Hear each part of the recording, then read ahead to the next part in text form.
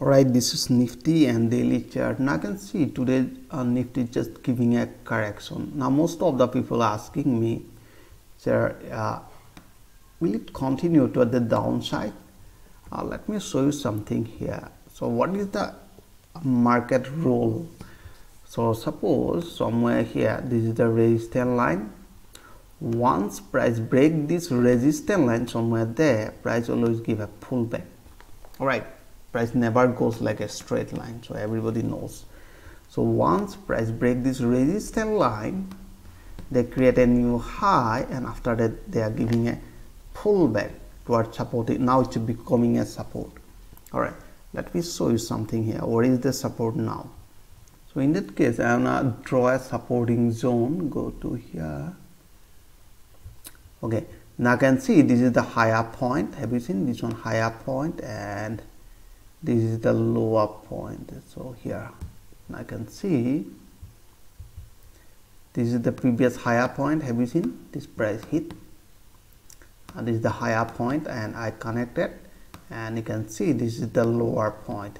Now this area called a supporting zone. All right, so it is a probability to enter in this area. All right, so most of the people are thinking, can I go for short? No, we can't go for short. We are looking for short after breaking this level of 14580 somewhere there, and this is the supporting zone, last point. All right, so once price break this supporting zone, so definitely we will go for short, but not now. So it is a probability to bounce from the supporting zone. So that is why we are looking for buy. Let me show you in a small time frame, and let's jump to H1 chart. Now what we have seen in H1 chart, I can see price was creating lower low, lower high, and the lower low, lower high, and the lower low. Now I can see price not able to create a new lower low, and they form a higher high. That was previous a lower low. Now I can see price broke this a lower low and create a new lower high somewhere there. Have you seen? So after that price just given a pullback, and this is the supporting zone. Have you seen? This is called supporting zone. This is the supporting zone. It is a probability to bounce again from this area. So remember why? Because they are creating a new higher high. It may be a lower, I can say higher low. All right, so it may be. All right. Okay. Now let's see today's top gainer. First here you can see GAIL, top gainer GAIL, UPL, Grasim, ITC, Bajaj Finance, Tata Motors, Tata Steel. Let's see these 4 to 5 stocks, and the first one GAIL. Let's jump to GAIL. Yeah, this one GAIL. Okay, now I can see GAIL. This is a daily chart, and GAIL are running in an uptrend. They are creating higher high, and the higher high means uptrend. Now let's see, after creating a new higher high, price given a correction. So this is called correction. All right, so you can say pullback. Now let me draw a horizontal supporting line by connecting, not exactly this one, let me connect this point, and then let's see here that that was a resistance line. Price hit and reverse. After that finally they broke, price create a new high, pullback, act as a support, create a new high, and pullback, act as a support. Now today here I can see price just trying to break this 50 moving average. So we are looking for buy after breaking this level of 137. All right, 137. So once price break this level, so definitely we will go for buy, and we are expecting the price will retest this previous high point very soon. So if you're not seeing a small time frame like H1 or 15 minute whatever, it will look like different chart. Now I can see price still running a downtrend in a small time frame and trying to break this 200 exponential moving average. So we need a breakout this 200 exponential, so definitely we'll go for buy. And then next one,